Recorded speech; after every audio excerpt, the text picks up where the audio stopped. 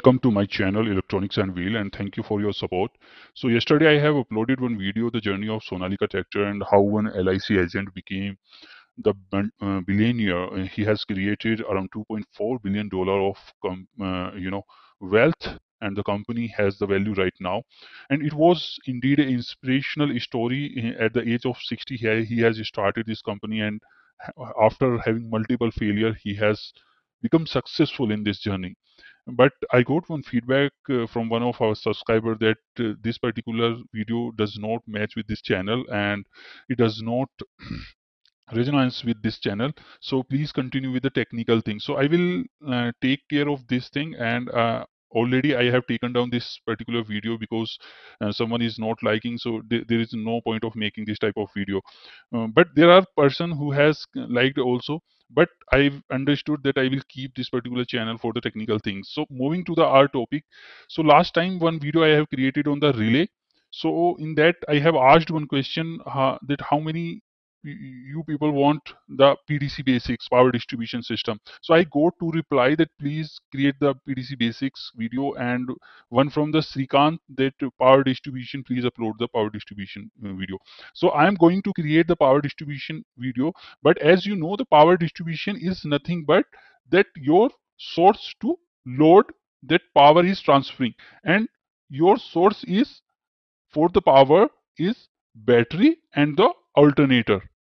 Battery and alternator. So in alternator we are already discussing the charging system. If you see, I will post particular link of that video where I have discussed about the charging system and alternator. So I have discussed about the basic of alternator, and today I will show you the charging system wiring diagram where you will understand that how this charging system or alternator is working in our vehicle. And then we will start discussing about the fuse box, that is nothing but the power distribution. Here we will discuss about the primary fuse box, then secondary fuse box, and then how it is transferring from there to the loads. So let's start with the charging system wiring diagram, which we have left in the last video. So this is about the charging system diagram. If you see, so first I will discuss this particular video in a two cases. The first case where our power is supplying from here, from battery to this particular fuse box, that is primary power distribution, primary fuse box, and then it is going to alternator, and then it is going to our fuse box. I will show you what does it mean it is going to alternator. Basically it never travel, the current never travels from battery to alternator. The reason is very clear. I will explain this particular reason why I am saying so. Then second case we will discuss that how alternator is providing or charging our battery in this direction, and then our alternator is providing the current to the loads, and that is going to fuse box, and then our real power distribution will start from the fuse box. So I hope you will be with me, and I'll just erase this. Then I will just discuss first time that what are the components in the charging system. First is the battery, then you have your fuse box, that is the midi fuse, then you have this splice, then you have the alternator. Here I have taken the two terminal alternator.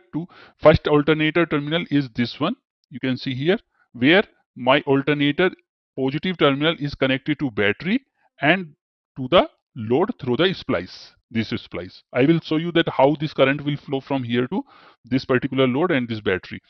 And then I have shown one more picture here. You can see this is the connector. So here last video I told you that this might be a 4-pole connector or 2-pole connector depending on how you are developing that particular component.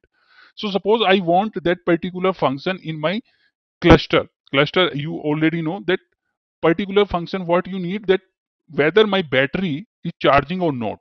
So this particular thing will be given by this particular indication. If you can see in the cluster, this is the type of indication which will come in your cluster if your battery is not charging. If your battery is charging, then there will be no indication. This indication will only come when your battery is not charging to show you. It would be always in red color. So these indication, or we call in engineering term, it is telltale. So when you discuss in the engineering term, we call it telltale, but in layman term we call it the indication.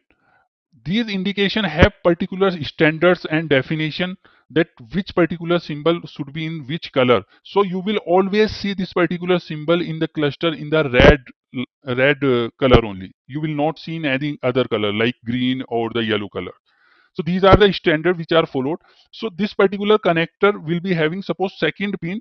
This particular pin in the alternator is giving the indication to the instrument cluster that if your battery is not charging, then it will give the indication to the cluster. That is nothing but the charging indication. Then this is your fuse box, where you have the different fuses for the different function like headlamp, then brake light, AC, cluster, horn, seat movement. If you see this all here, which fuse box I have created here, all the supply is coming from the battery. If you see here, the direct battery. Suppose if your alternator is not working, then battery will supply all the current to the load. But is this the right way to distribute the power? So that question we will discuss in the next video, where we will discuss in detail what is the ignition supply, accessory supply. Should we take this all the supply? Suppose headlamp, I give one example. Headlamp, it is okay. Suppose your vehicle is not starting and still you want to own the headlamp, then it is okay to give the supply from the battery. But your brake light or your seat movement, should you give this all these to supply or load to the battery? The answer is no. I will show you that how to distribute these loads into the specific one in the next video. So let's understand first. So in this fuse box, there would be many things, like you can see here, these are the fuses. Then you can see the relays. These are the relays. These are the MIDI and maxi fuse, mega fuse. Okay, that will also see in the detail.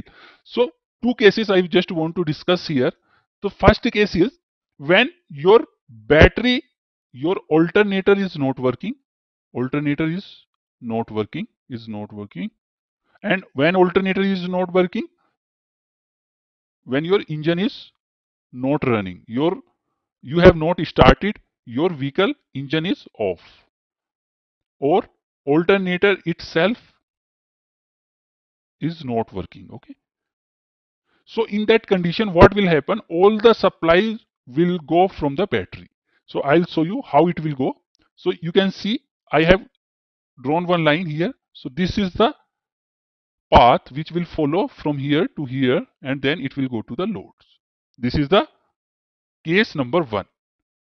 Then second case is when your alternator is working and your engine has already started. The alternator will work only when your engine is started, because your alternator is connected with your engine pulley and then it generates the electricity.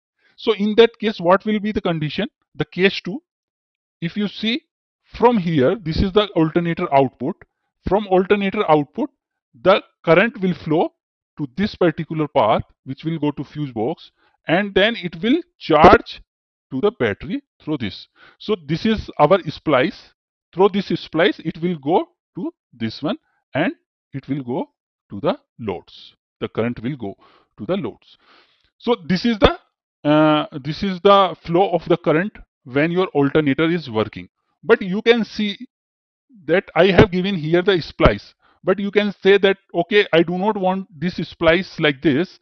I will give one terminal here on alternator and I will take one wire to the fuse box and I will charge directly to the battery like this. Okay, I am not giving from this one.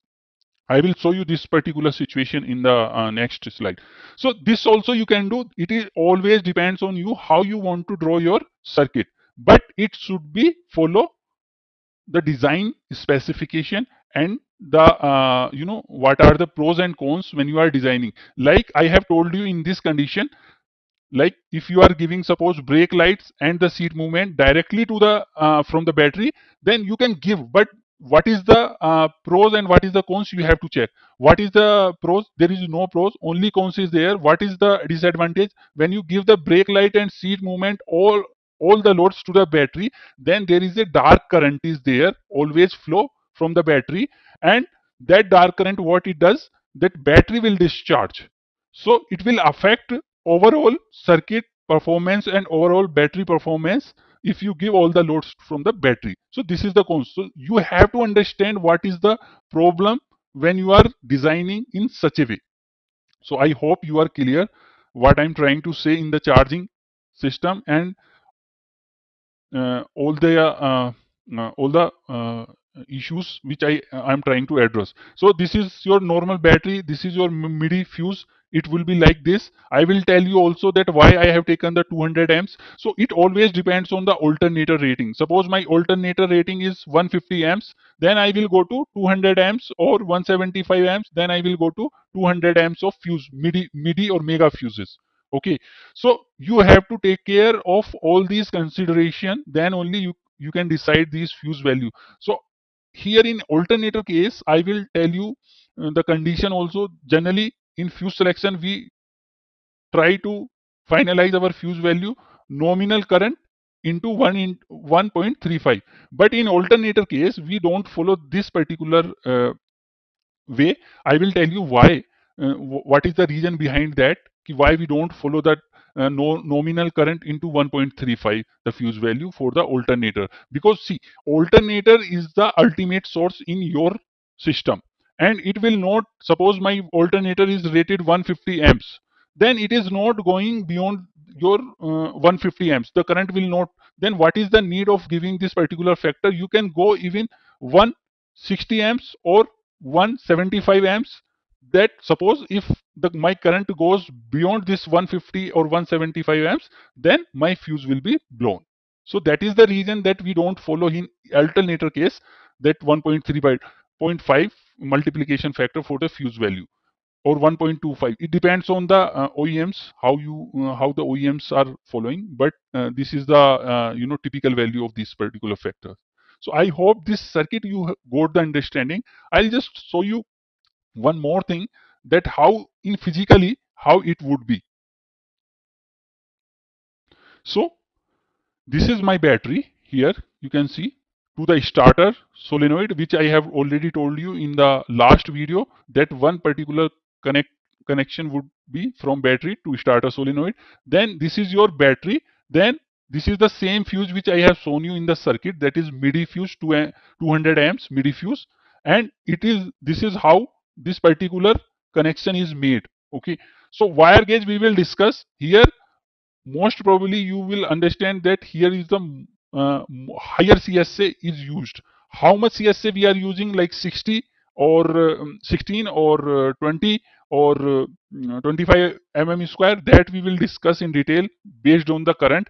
But as of now you understand that higher CSA would be there, and it the fuse will be like this. This is our casing. Then this particular wire will be connected to the alternator B positive terminal, and this is the alternator. It is going to the alternator output.